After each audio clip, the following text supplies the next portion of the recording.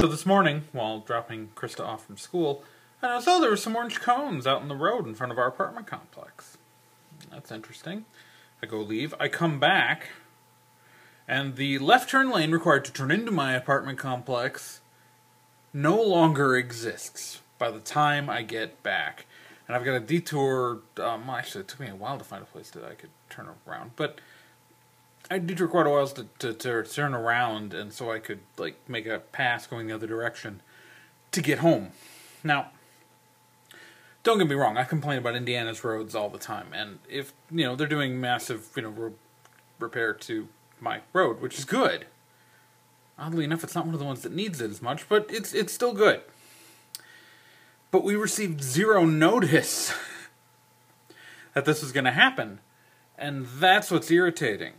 Is not knowing, because if I had known the lane would not be there when I got back, I would have routed differently. Yeah, frustrating.